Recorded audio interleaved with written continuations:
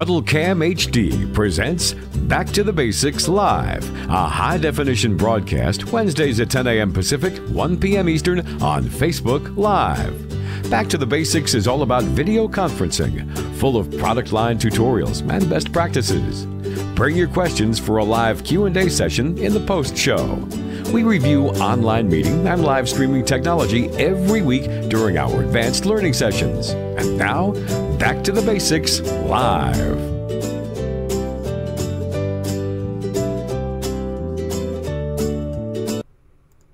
Hello everybody, welcome to Back to the Basics, HuddleCamHD's training sessions weekly, streamed here on Facebook Live in 720 and recorded in 1080p for our YouTube viewers out there watching after the live stream. If you do want to watch the live streams, head over to facebook.com/HuddleCamHD1 and you can like our page and get all of the information and ask us questions. The live questions are so important during our show. So today we are talking about live stream, or actually controlling the cameras, and I've got two cameras in front of me here, so I'm going to go ahead and take my lower third off for a second to show the two cameras in front of me and the RocoSoft PTZ Joy controller that we are going to be using to demonstrate far-end camera control with the PTZ cameras from HuddleCamHD. So before I go too deep into the software, what I wanted to do is show a quick presentation to kind of explain what we're going to be doing here. So first of all, we have the RocoSoft control software. It's a Windows-based control software that is built for camera control with HuddleCamHD. So it's going to give us full pan, tilt, zoom controls anywhere in the world via your network. So if you can log into your network via a there's all kinds of VPNs, virtual private network connections, log me in, bunch of different ways. We're going to show this on smartphones and our computers, and camera control really gets extended. So we have far-end camera control for those remote presentations where you might be outside of the room and wanting to control or operate a pan-tilt-zoom camera during a conference. We have universal serial protocols, so we're going to use the advanced SONY VISCA protocols, which are going to have a lot of different commands we'll look into, macro support along with an advanced preset visualizer, which I wanted to show off, and finally support for things like exposure and white balance and a whole bunch more. So I'll look at the software here. We're going to dig into this in a little more detail, but there's quite a few different options. We're going to use a joystick controller to control the cameras, a USB joystick, which I have right here. This USB joystick is going to be able to control the cameras. Let's see, I'll turn that on. You can see here. And then we're also going to be able to use a virtual joystick and hotkeys. The virtual joystick is right here. So we're going to be able to use that. You can see how responsive it is. We're going to control multiple cameras. So just by clicking camera 2, let's see right here, we can actually now control the secondary camera and control lots of different cameras in a chain. So we'll show how all that is set up. But yes, this is a very interesting software that has a lot of applications. There's a preset visualizer we'll look at. You can even have a little preview monitor inside. There's 6 camera select buttons, and then presets can be named. So with allowing you to name the presets is a really great option as well. So the connection is still going to be USB for video. So we are going to use USB 3.0 for our video. And then we are going to use an RS-232 to DB9 connection for video. And let me show you what that looks like. So basically, this is the camera here. This is connected to the DB9 port.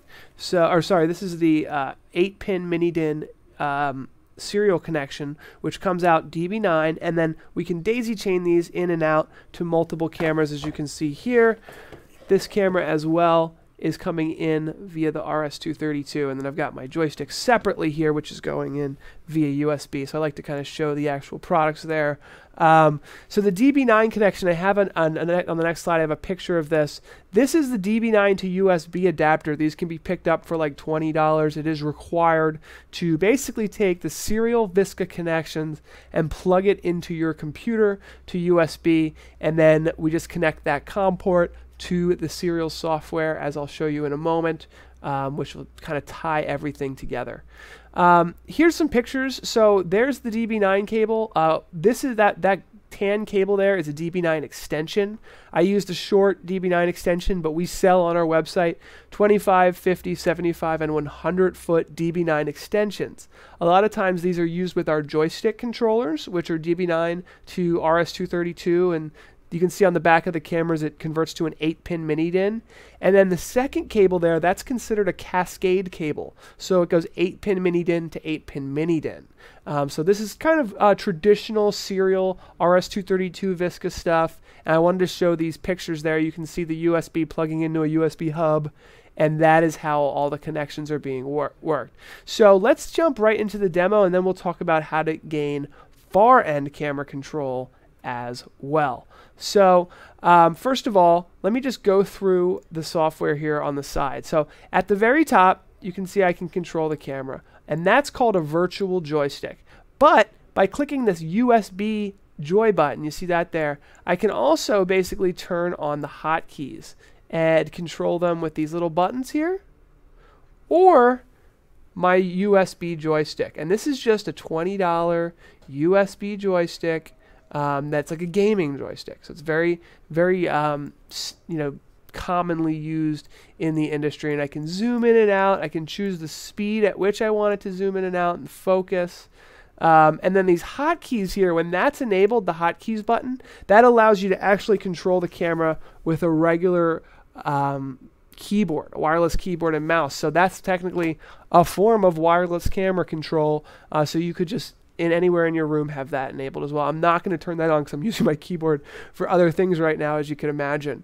There's preset controls. So as you can see right here, camera 2 is set. So I'm just going to go to camera 1. And that's how easy it is to basically change between camera 1, 2, 3, 4, 5, and 6. And you can name them. So camera 1 here, I have 20x. Actually, sorry, camera 1 is 20x. And camera 2 and so on. So you can set those and name them. Also, presets can be named. So now that I have camera 1, if I go to preset 1, I could say left. Oh, do I have my... I got to turn USB joy off, I think. Preset 2. Oh, there it is. So preset 2 is right, and preset 3 is left. You see those names in there? That's highly... I think a lot of people enjoy that, because of the fact that you can go ahead and have real names for things, as opposed to just remembering what preset 1, 2, and 3 actually are. They can have real names.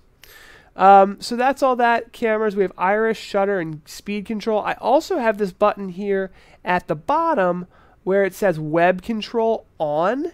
And what web control allows us to do is to control the cameras via a smartphone.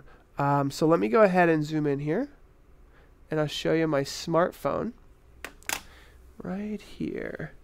That is my smartphone, and that is connected to the IP address of the Rokosoft software. So now I can actually control the cameras via my iPhone. And you can see here there's presets and the ability to quickly switch between multiple cameras, and so that's all done via any computer with a web browser input. So that makes it nice and easy to be able to do that. By the way, Tessa's not here today. Forgot to mention that. She will be she is working on something at home today. And then so we talked about the iPhone, we talked about the iPad. I also have on my computer here the ability to pull it up via you can see this is my computer. I can also control the camera directly through there as well, which is quite nice. Joystick and the virtual joy are actually the most responsive, but the web commands can help, especially for just calling presets. That's what it's really the best for, is to go ahead in there, boop, call a preset, and it works really nicely that way.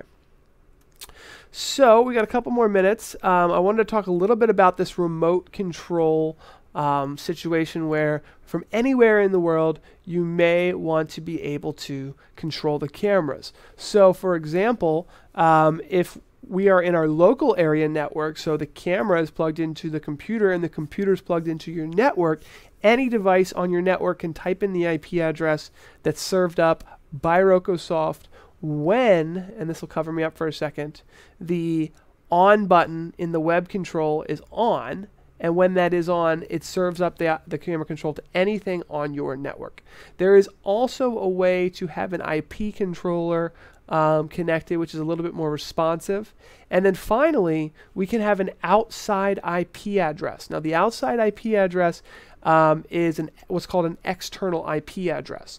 So, for example here, the external IP address is 173.162.232.69. That's the external IP address of this. Now, that is fine. I can give that to you because it's not necessarily going to get through my firewall. I would need my IT department to port forward or make that IP address and port available to the outside world in order to control this from anywhere in the world and not have to worry about a VPN into the network. So that is one way, and you can set up security with passwords and things like that. So really camera control from anywhere in the world.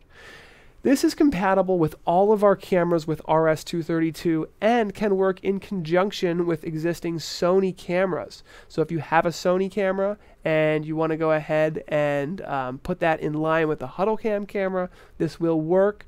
We have all the control cabling available, the 3X, the 3X wide, the 10X720, the 10XG3, the 20XG2, and the 30X. They all will work with this software so you can remotely control them. And that's pretty much it. This video will be going up on our Udemy channel, where you can actually take all of our Back to the Basics courses along with a ton of great courses on the camera line itself. So I hope that was helpful, everyone. Thank you for taking the time to watch this video. That's all, and I will stick around on Facebook to answer your questions. Thank you for tuning in for this week's Back to the Basics Live. Your participation drives the conversation forward for technology enthusiasts around the world. Looking for more? Engage with industry professionals just like you in our Facebook user group. See you next week on Back to the Basics Live.